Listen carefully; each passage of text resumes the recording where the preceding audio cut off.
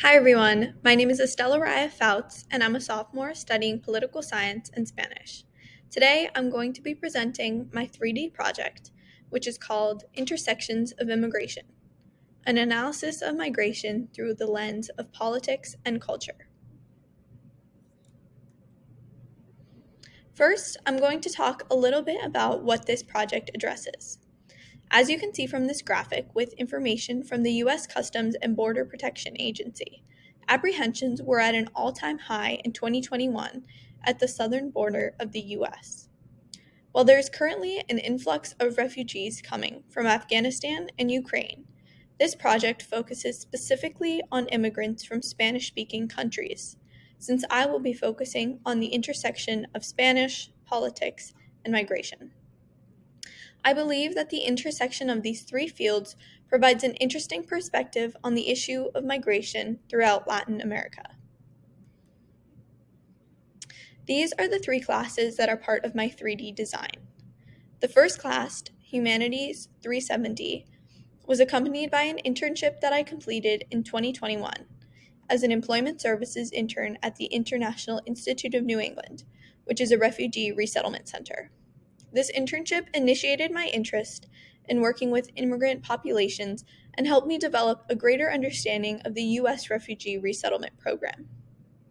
I also plan to take the Politics of Exclusion, which evaluates the incorporation of ethnic and racial minorities in American politics after the Civil Rights era, and considers the relationships between racial minority groups, political participation, and policy issues. This course will help me establish a basis in discussing racism that I can use in the future to work against Native sentiment in the U.S. Finally, I plan to take 20th Century Hispanic Short Story to provide context for the political and social issues occurring in Latin America that may cause people to migrate.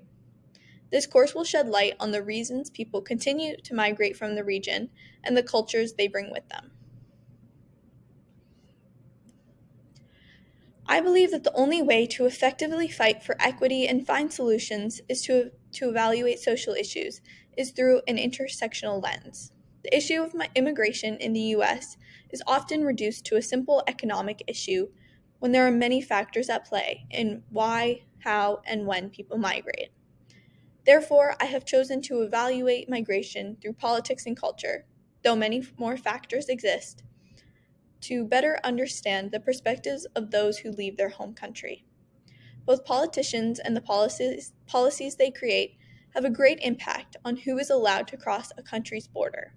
On the other hand, culture, language, and tradition play an important role in how people integrate into a new country, and may provide an explanation for the purposes behind their migration.